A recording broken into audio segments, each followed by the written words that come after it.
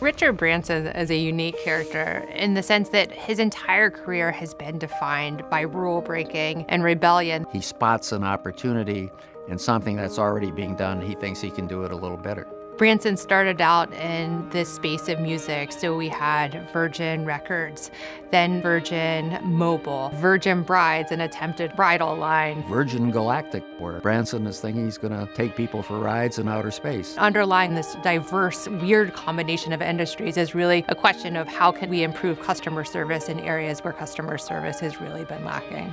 The combination of his great business success plus his rugged good looks, part of the overall success of the Branson enterprises. In many ways, what he does is publicity stunts, but there is something deep underlying his sense of it's actually by breaking rules that you can get ahead.